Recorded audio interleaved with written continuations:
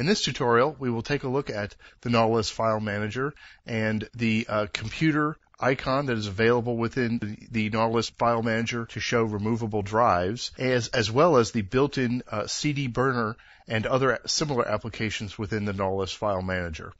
Now, the Nautilus File Manager can be accessed in many ways, but one way is up in the Places menu and going to the Home folder. Now, without going to the Home folder, taking a look at this Places menu, one can see that the desktop is a folder that can be opened within Nautilus. The computer is the way to browse the computer drives, and there is a CD and DVD creator. Now, these two components are special applications contained within the Nautilus File Manager. Going to the Home folder, for example, one can see the contents of the home user, in this case, Joe. And in the left-hand corner, there is an icon here for the desktop, as well as the file system and the floppy drives.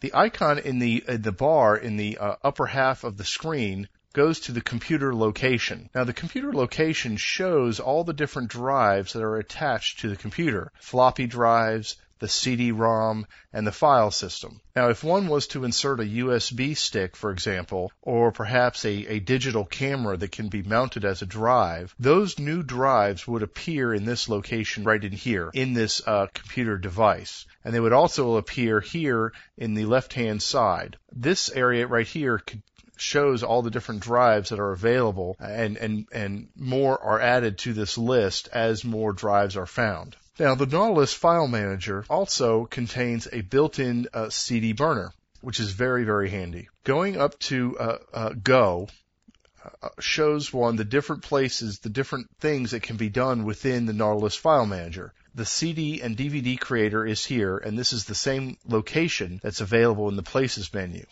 As you can see, going up to Places and CD and DVD Creator takes one to the same place. Now, what this does is, this is basically a folder, kind of like the desktop is really just a folder. And I see we have two instances of this open, so let me close one. Now, this can be used as a place to drag and drop files that one wishes to burn onto a CD or a DVD.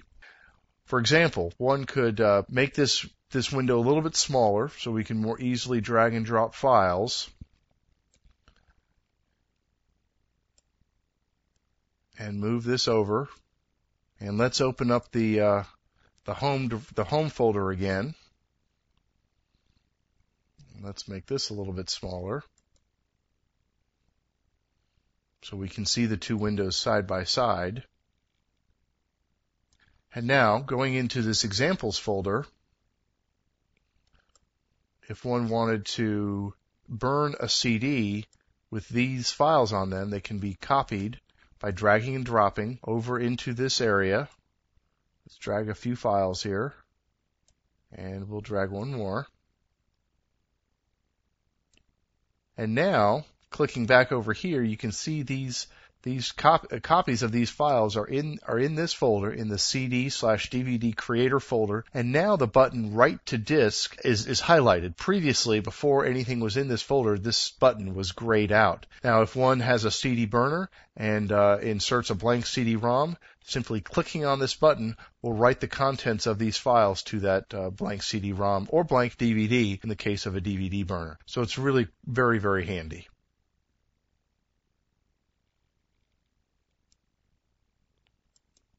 Now, another location that's available within the Nautilus File Manager is the Network location. Clicking on Network takes one to a new folder or a new screen within Nautilus that allows one to browse the network. As you can see, it's looking to see if it finds any network drives. And if it finds any other computers that are networked at home or at work, those computers will be displayed in this section right here. And then, assuming that those computers are browsable and are open to be shared, those computers can then be accessed by simply double-clicking on them and navigating to them as you would in Windows, for example. So the Nautilus File Manager is very full-featured. It contains a lot of functionality that may not be built in within a traditional file manager, and especially the CD and DVD Creator. But there's a lot of other nifty tools and neat things that the Nautilus File Manager can do, some of which will be subject to future tutorials. So that is the conclusion of this tutorial. Thank you very much.